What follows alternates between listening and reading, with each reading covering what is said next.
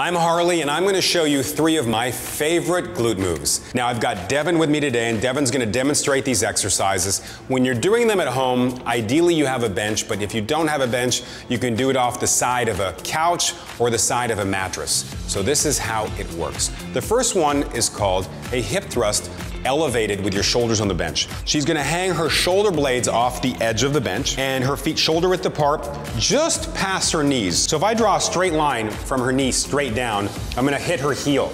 It's important it hits your heel and does not hit your laces because it's the difference between training your glutes and your quads. So from this position, arms out all the way across, we're gonna drive your hips up to the ceiling and back down towards the ground.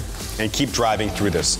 Devin's doing a great job of keeping her chin tucked in. She's looking forward the whole time. Last one, and relax. Okay, the next move, I'm gonna have you lay face down on the bench with your head down there and your lower body this way. Perfect. Grabbing underneath the front of the bench, palms up, and you're gonna contract your lower back and your glutes, raise your legs up, and back down again. And up and back down. Now, for those of you familiar with the exercise Superman, this is sort of half a Superman, really contracting the glutes at the top.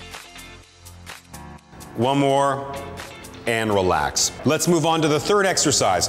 You're gonna put your head on the ground right over here, and we're gonna put your heels up. From this position, we're gonna drive your hips up all the way to the ceiling and back down towards the ground. This is sort of an inverted version of the first hip thrust we did.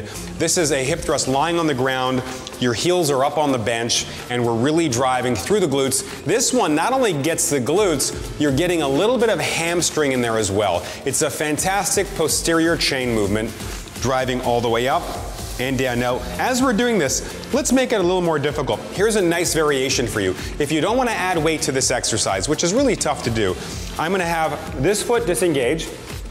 Now we're gonna use one leg. So now drive up all the way with one leg and back down. So we're doing just as much resistance as we did before, but using only one glute. So it's twice as difficult. You feel that? Yes. It's intense, right? Last one, and relax. Thank you, Devin. So there you have it, my 3 favorite glute moves.